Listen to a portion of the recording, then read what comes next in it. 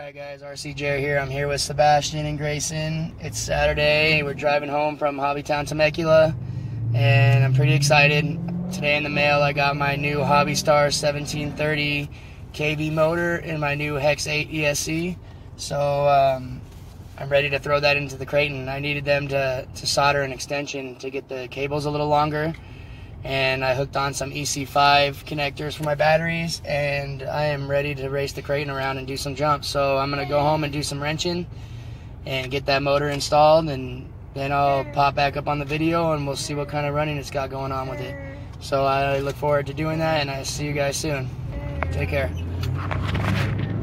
Alright guys, as I'm here watching the Western Conference Final Game 1 and working on my Arma kraton, just wanted to show you guys so far what I've done.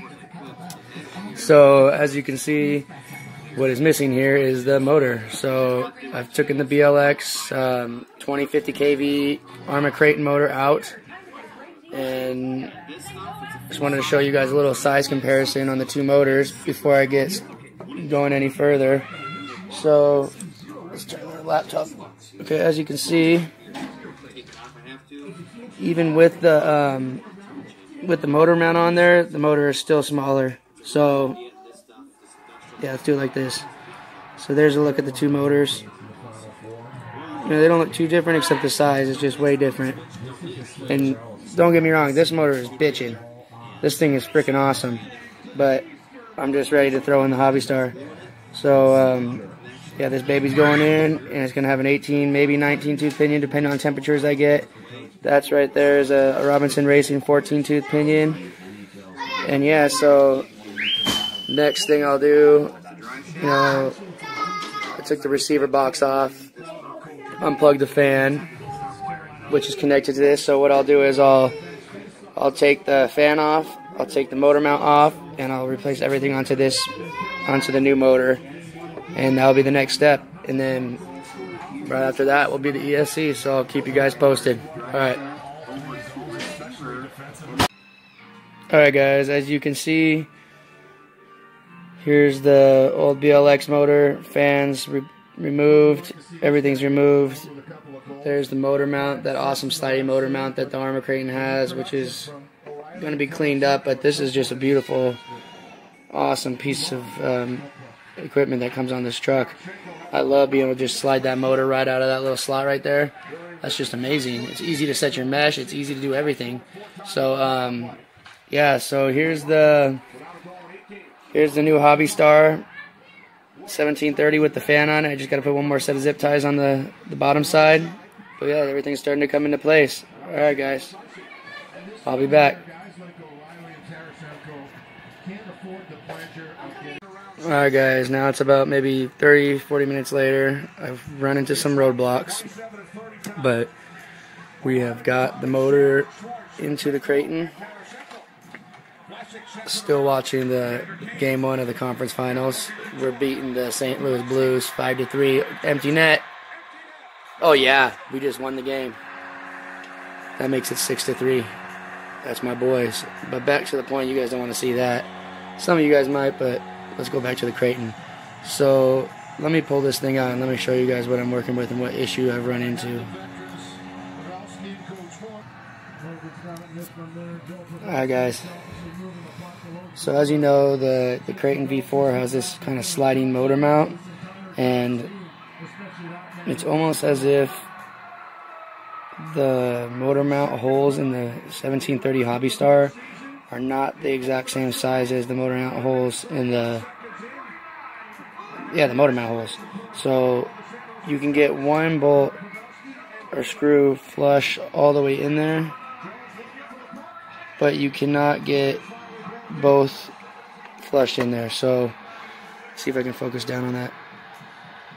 See how that one is kind of sitting up a little bit? It will do the trick, but I don't like it like that. So I'm going to take it into the hobby shop. Oh, we got a fight going on.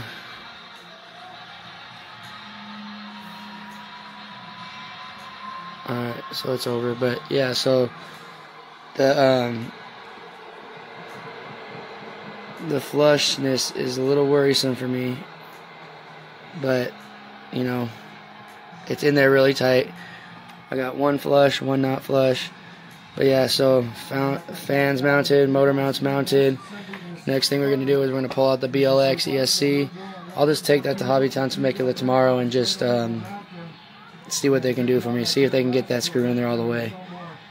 But if anybody has any ideas, let me know. Alright, let me do some more work and I'll be back.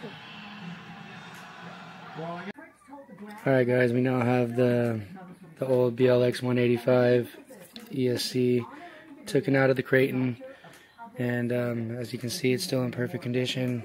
I'm thinking about putting this in my Rustler with the BLX 2050 kV motor. So I'm turning my Rustler VXL into a drag racer. So yeah, since I got that extra extension on the motor cables, I should be able to fit the ESC facing that way, and the cables will come up and over and plug into that side. I just got to figure out a good place to put the button, and it would just be better off based off what I see when I put it the other way. So I'm gonna do some filly farting around and see what I can do as far as placement. Then I'm gonna start putting things together and see where it goes from there. And we're getting closer and closer to getting this baby in, so give me a little bit more time and I'll come back and show you where I'm at. Alright YouTube, RCJ here. Here's another little segment of the video. I got the whole thing set up properly. I got the batteries hooked up on 6S. I just recently, maybe 5 minutes ago, calibrated the ESC with the radio. Got my Spectrum DX5C, and it's working like a charm.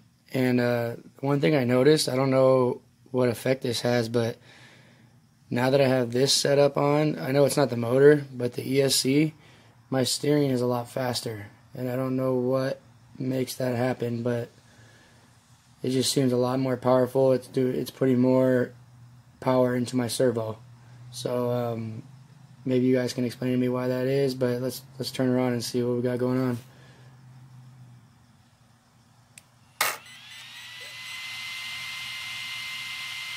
There's 6 beeps.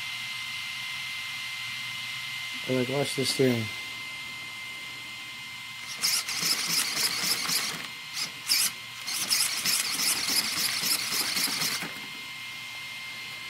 The steering is a lot.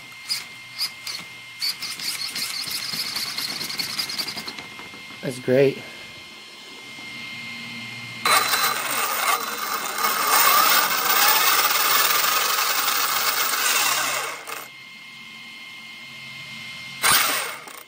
It's got a lot of torque. I'm not going to push it too hard right now because I want to keep my my blue thread locker setting on my pinion gear. Because I learned my lesson the last time using my BLX 2050 kV motor that when you go ripping right after the fact, it will take your pinion gear right off. So you want to use some blue thread locker and get that thing set. But I'm going to do some programming. So pretty much the way you program this thing is just like the BLX 185. Let me turn this off. So any Hobby Wing ESC, I'm pretty sure, is going to be similar. But over here, where I set my buttons right here on the side, right below that red button, or in my case, it's behind it, you got a set button. So I'm going to hold down the set button. Then I'm going to turn on the ESC.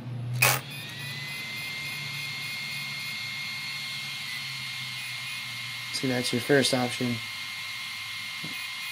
And that, as the video earlier described, is going to be your running mode.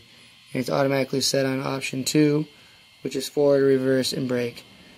So I can do either the auto, or I can put it to 6S LiPo automatically, but yeah, that's how you do it. So I'm going to turn this off real quick and go to the next type.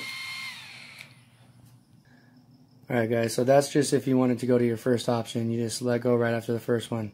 But if you want to go down to your other options on your programming, like for instance, like I said earlier, I'm going to change my my max brake force down to option 3 as opposed to option 4. So let me show you how I'm going to do that, because that's what I'm used to. I'm used to in the 30s, in the 30% range on my brakes. So let me show you how I'm going to do that. So it says right here, your max drag force, your max brake force is going to be programmable item number 8. So we're going to wait till the 8th one. So check this out. Once again, you're going to hold your set button, turn the ESC on. 1, 2, 3, 4, 5, 6,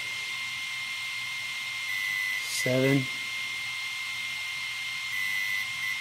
8. And I'm going to let that go. So that's showing option 4 because it beeped 4 times. So we're on item 8 and it's on option 4. So like I said, that's going to be 50%. As you see right there, 50% is what it comes stock with on option 4 on your max brake force. So what we're going to do is we're going to get it, we're going to press the set button until we get to option 3. So I'm sure we're going to have to go through all the options. Then we're going to go back to 1, 2, and 3 and set it at 37.5%. So let's give it a shot. Alright. That's 5, 6, 7, 8, 9, 1. So now, at this point, our brakes are set at only 12.5%, but I wanted 37%. So I'm going to go to option 3, so I'm going to hit 3 more times, or 2 more times actually, sorry.